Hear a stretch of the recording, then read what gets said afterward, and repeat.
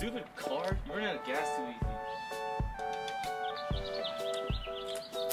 Hey Mom, can you pick me up? Yeah, my car ran out of gas. Started watching some YouTube in the spare time. A car commercial. Did your car run out of gas? That's funny. Are you tired of all these gas prices? I'm kind of low on money.